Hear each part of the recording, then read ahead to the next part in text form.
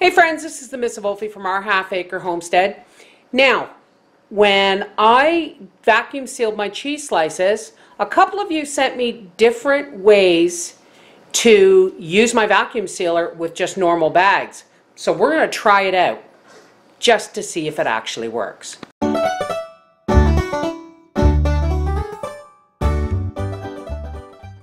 Okay, so since Papa says he'll never say no to grilled cheeses, that's what we're going to have for supper. Never. Never you don't want grilled cheeses? Never will I say I don't want grilled cheeses. There you go. So I'm going to open one of my previously packaged vacuum sealed bags of homemade cheese slices. Wow, that did a really good job. And see how well they peel apart with the parchment? I'm going to show you another trick with the parchment another day. And someone else suggested I put a book here, so I'm just going to put a notepad here because it will help keep this even. Now, I've seen two videos, and if I remember where I saw them, I will give them credit in the show more info box below this video. Okay, so the first one says to use a straw. Now, this is just a dollar store BPA-free plastic bag. Okay, now the pad underneath does hold the bag much flatter. You're supposed to put a straw in. I'm going to cut it to the length of the bag, and the straw needs to come to the vacuum seal part. There is a well here for the edge of the bag to go in, and you want it to be dividing the two open edges of the bag, and you want it to meet this well here. Okay, so let's give this a shot.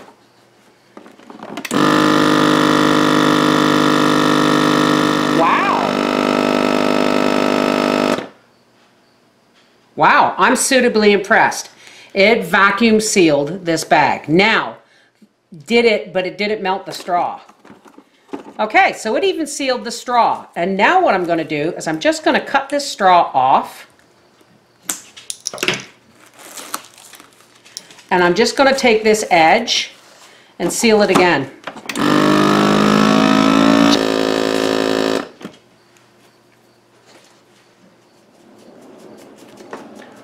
Okay.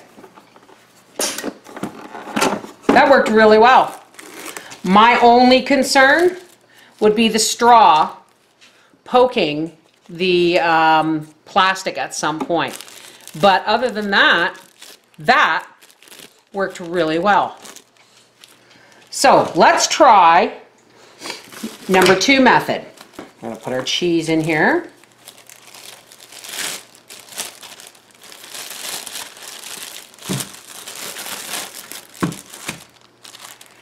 Straighten our bag out and make sure the edge of the plastic is there.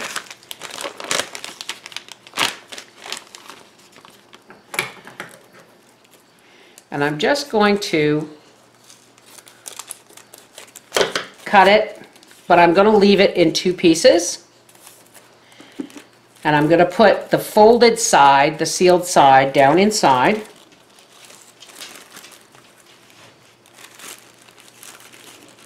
And the 2 pieces are going to come out.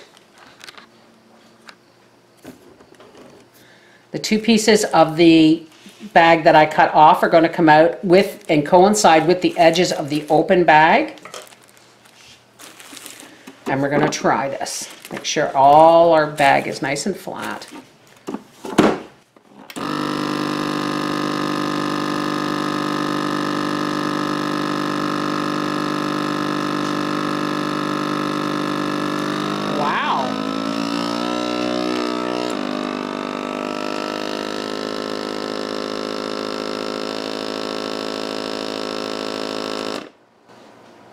Well, I'll be a monkey's uncle.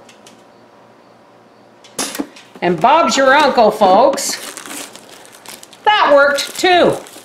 Nice and vacuum sealed. Now that I'm taking a closer look, the one that used the textured piece of plastic did not seal as well as the one with the straw.